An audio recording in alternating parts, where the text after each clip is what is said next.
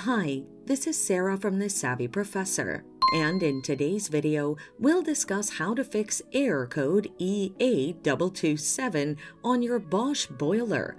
But first, what does error code EA227 mean? This error code indicates there's an ignition problem where there's no flame signal. The following are some of the causes of the error: frozen condensation pipes or a faulty gas pipe. Now, let's look at the best solutions to fix the error. Thaw the condensation pipe. Move outside with warm water.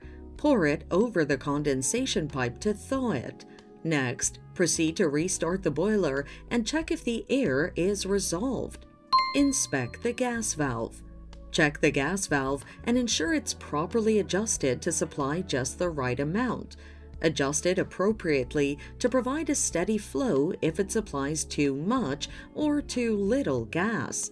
If the error still shows, it might indicate that the gas valve is faulty and needs to be fixed or replaced. Proceed to contact Bosch customer care with your findings for further assistance.